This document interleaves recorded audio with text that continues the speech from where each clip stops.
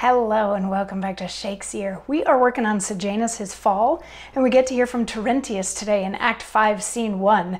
Now, Act 5, Scene 1 started off, it's been a bit of a roller coaster of a scene already. We started off with Sejanus thinking that he is just about ready to become a god. He was talking about how awesome everything is going for him, and maybe he should set his sights a little higher than just becoming Caesar, because at this point that feels like a rather low bar to set for him to become emperor, because he feels like he's the most powerful person in the world.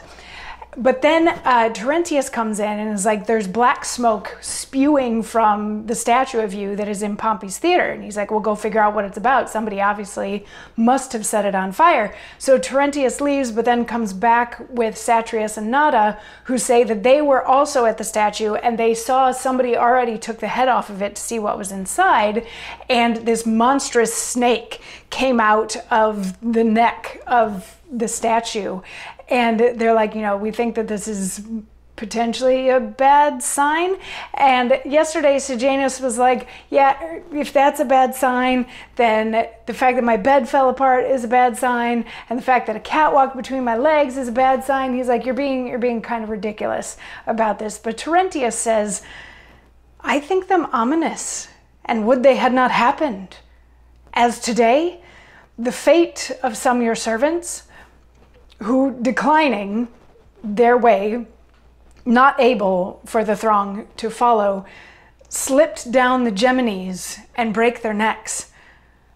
Besides, in taking your last augury, no prosperous bird appeared, but croaking ravens flagged up and down, and from the sacrifice flew to the prison, where they sat all night, beating the air with their obstreperous beaks.